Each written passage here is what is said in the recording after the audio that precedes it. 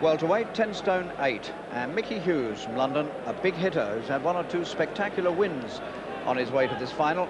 And in Rob Thomas from Gloucester, he faces a man who's boxed several times for England.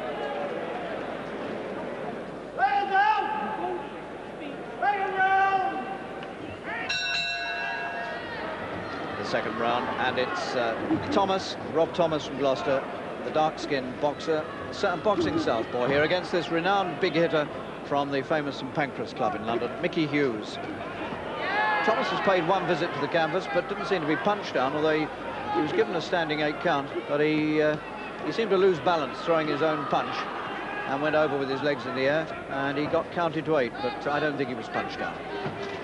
But there's no doubt that Hughes, Mickey Hughes here, really does bang him in, and he's had several good wins on his way to this final, including a 52nd win in the England semi-finals over a boy from Liverpool, and in an earlier round in the London Championships, he put out the very much fancied Ori Jones of Barking. In 2 rounds, he knocked him out in 2 rounds, and Jones was thought capable of winning this title, and at that time was ranked England's #1 welterweight.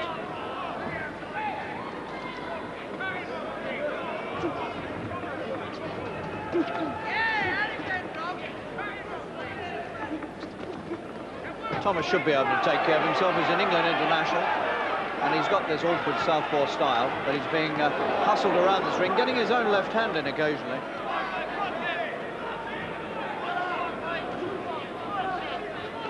And you can see from Hughes' face that he's picked up 1 or 2 punches from that left hand of Thomas. He swings a mean left.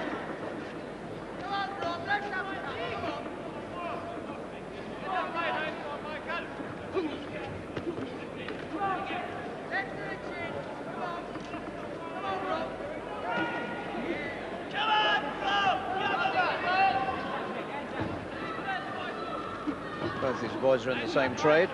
Hughes calls himself a joiner, Thomas calls himself a carpenter. I suspect they're one and the same thing. If they're not, I've no doubt somebody will write in and tell me.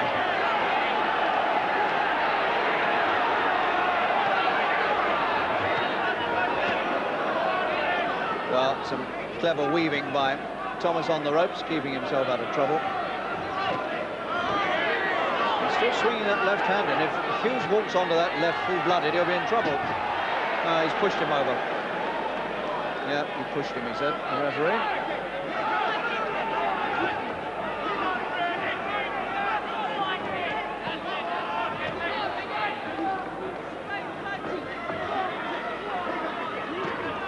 Hughes takes another left in the chin.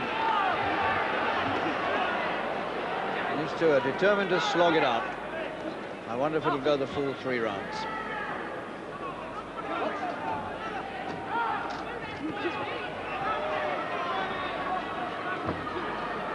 Hughes is an out-and-out fighter, prepared to take anything to get his own punch across. And of the two, Thomas looks rather the more weary as he goes back to his corner to join his man in the corner, the famous Pete Hanlon. There he is, blonde Pete, who was the captain of our British Olympic boxing team in Moscow in 1980, and of course himself won 2 of these ABA titles at featherweight in 1979 and again in 81. Pete Hanlon from the Gloucester club in the corner with Thomas. This is Hughes, the out-and-out slugger. He really does like to go in and have a go. A carpenter from Highgate, brilliant junior. He won a National Association of Boys Clubs title and also won 2 ABA junior titles. So a lot of good form behind him, and a lot of hurt men have been left behind him too, believe me. Mickey Hughes from St Pancras.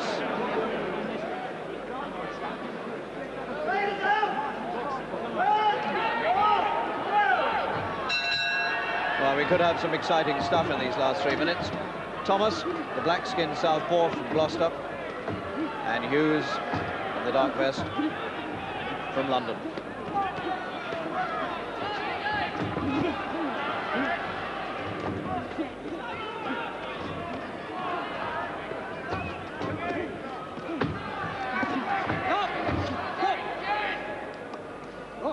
Hughes being told to hit with the right part of the glove.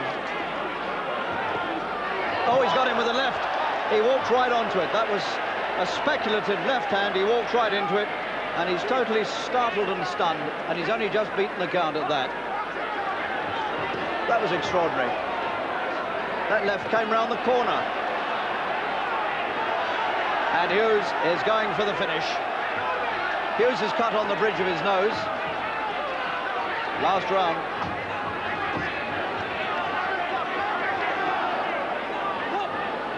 Thomas still feeling the effects of that punch. He's got his wits about him and he's keeping his lead going.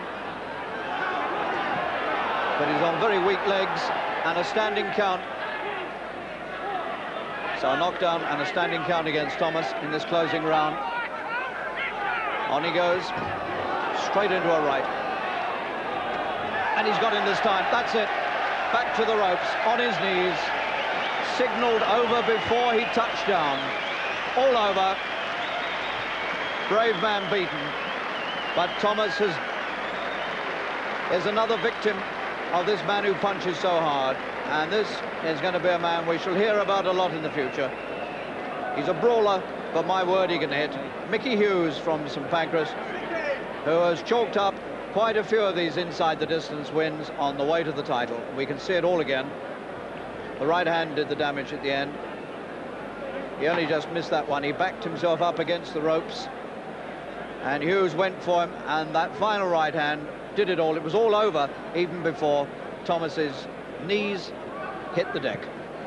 So Mickey Hughes, 21 years old, from the St Pancras club, which incidentally is going through a not too good a time. They need a new gym, and well, maybe Hughes is a good advertisement for them and some people will rally around the St Pancras club. Anyway, Hughes is the champion, but a valiant loser in Thomas. Ladies and gentlemen, the referee has stopped the contest. The winner and champion at welterweight in the 1984 national finals, Hughes, red corner.